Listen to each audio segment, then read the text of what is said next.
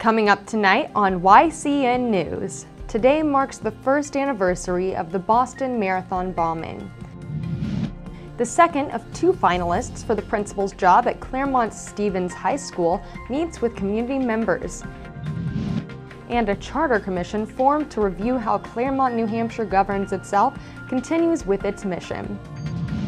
For more news, weather, and sports, it's time for YCN, your local view.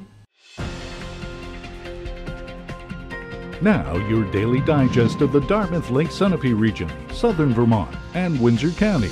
News, sports, weather, and all that is happening in our area. The news on YCN, your local view. Good evening, and welcome to this Tuesday edition of YCN News. I'm Rose Spillman. Motorists heading into and out of Brattleboro, Vermont should keep in mind work on Route 30 under the I-91 bridge. Route 30 will be closed through Friday. Expect to hear a lot of noise around the project as part of the steel's bridge structure will be sheared off, the Brattleboro Reformer reports. Project updates will be posted online at www.i91brattleboro.bridge.com. A new bridge, expected to be up sometime in fall 2015, is part of this ongoing roadwork. Northbound traffic on I-91 is being relocated onto the southbound bridge. Traffic will be reduced to one lane, north and south, until the new bridge is completed in 2015. Route 30 is expected to reopen by Easter Sunday. Meanwhile, a related project will reduce speeds on Route 30 to 40 miles per hour. Work on Route 30 will continue through spring 2016. Route 30 will be open, but only one lane will be open. Flaggers will be on the work site to monitor traffic flow north and south on this local roadway. YCN News will keep you informed of this project. Along with it being Tax Day, another anniversary is being marked today, a grim anniversary. It was 1 year ago today that a normally joyful event in Boston took a tragic turn. Survivors of the explosions near the Boston Marathon finish line gathered at that site today to remember the 3 people killed, plus an MIT police officer several days later, as police closed in on the 2 bombing suspects.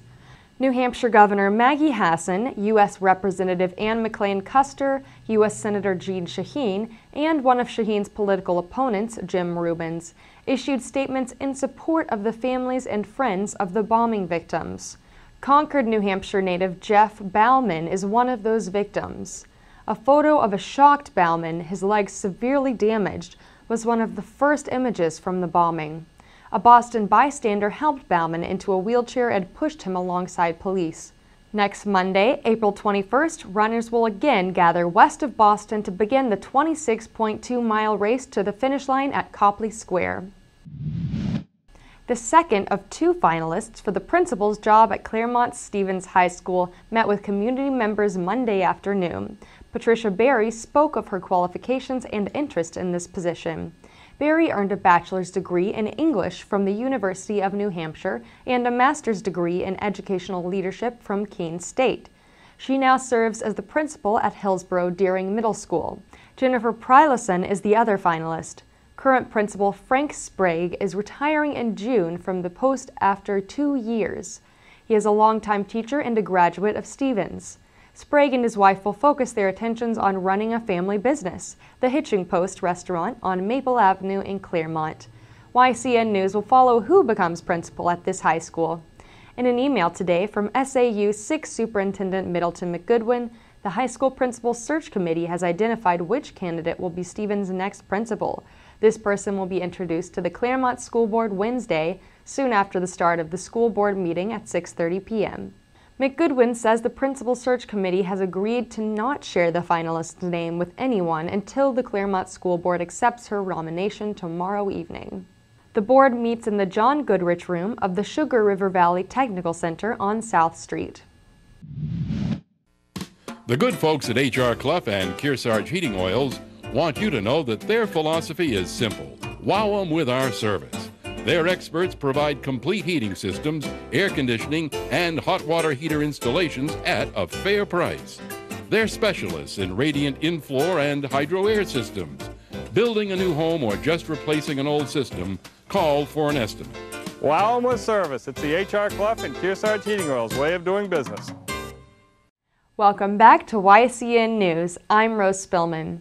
Continuing with Clermont News, a charter commission formed to review how the city governs itself will continue its mission, Chairman George Cacavero told YCN News.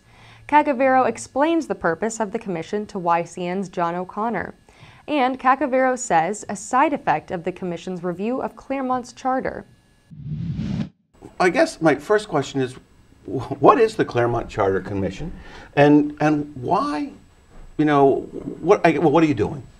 Well, initially the Charter Commission was founded. It was put into place by the voters after a petition was filed. And go ahead. Initially, what year was that? This last year. Okay. So we just started a couple of months ago now.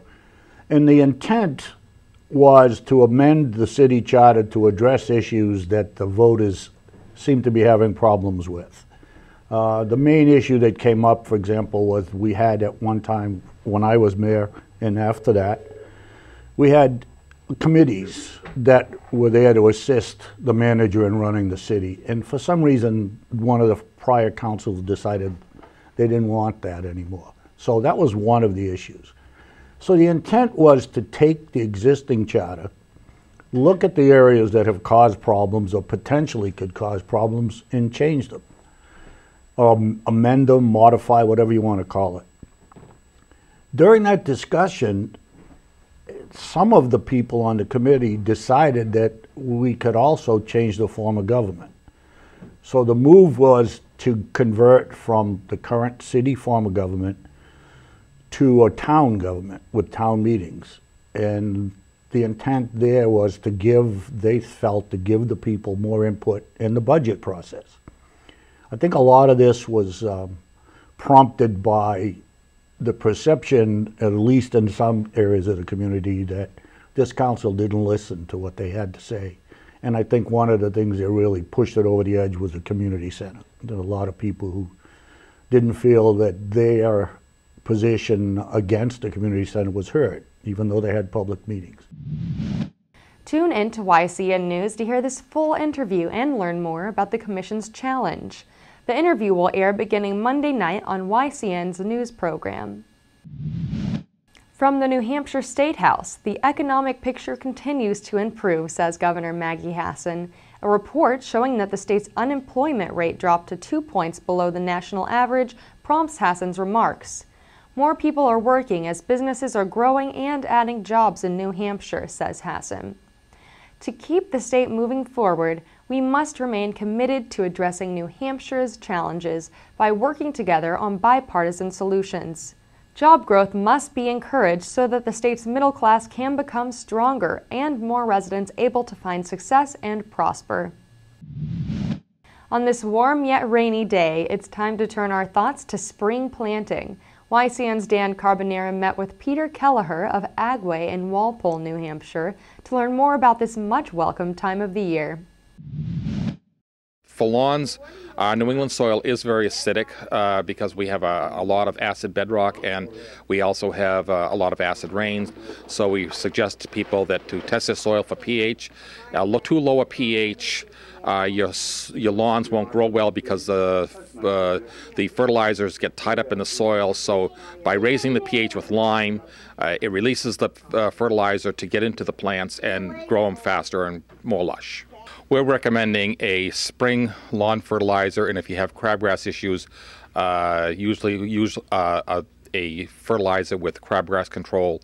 Lawn fertilization comes in 4 stages: spring, early summer, late summer, and fall.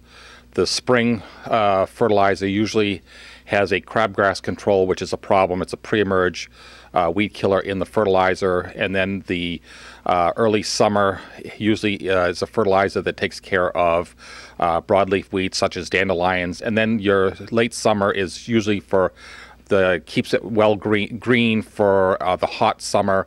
And then, of course, the most important we think is the fall fertilization. Get rid of all the old winter debris, repair the damage to your lawns from snow plows and things like that.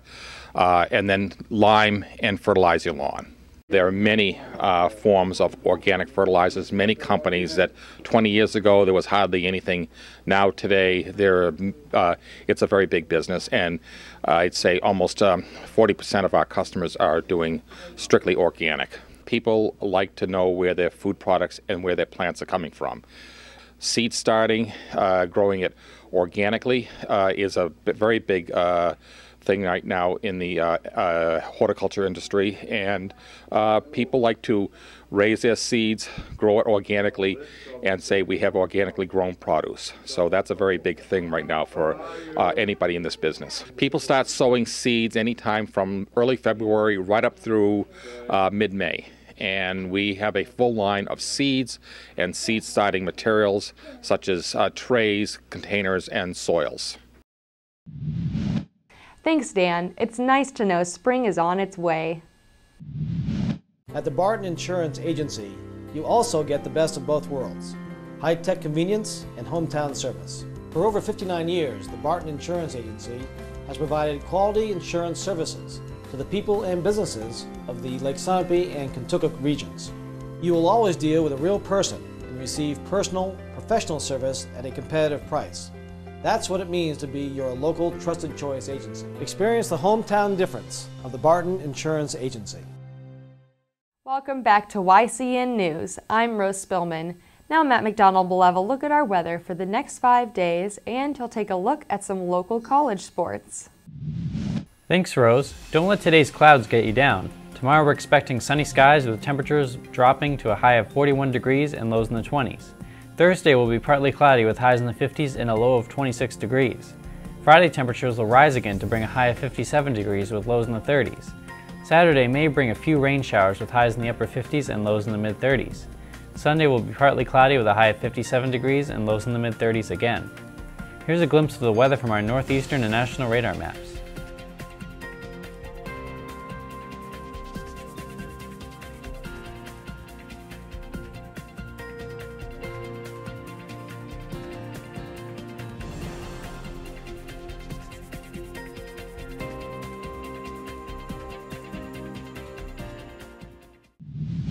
Now let's see what's coming up on our community calendar. There are a lot of important meetings coming up tomorrow. In New Hampshire, the Danbury Selectmen's meeting will be held at 6 p.m. The Charlestown Select Board will meet at 6:30 p.m. In Lebanon, the City Council will meet at 7 p.m. If you're in the Upper Valley tomorrow night, consider going to the Hop in Hanover for a piano performance by Gabriela Montero at 7 p.m. Remember, you can submit local events from your community by sending them to news@ycnnow.com. Turning to college sports, we have yesterday's results from Dartmouth's women's lacrosse. The Big Green battled it out with Hofstra. The final score was 9-8, with Dartmouth defeated in the end. A final shot on goal was taken by Dartmouth to tie the game, but was reflected by Hofstra. This was a close game, but a disappointing loss for Dartmouth. There are a few games that our regional colleges are participating in tomorrow. Colby Sawyer College is set to play Green Mountain in New London, New Hampshire at 4 p.m. in women's lacrosse. Also in women's lacrosse, UVM will play against Boston College down in Boston tomorrow at 3:30 p.m. Now let's see last night's results from the Fisher Cats vs. New Britain game. The good news is that the Fisher Cats won the game 3-2. Hopefully they will continue to be too much for New Britain to handle Tuesday and Wednesday.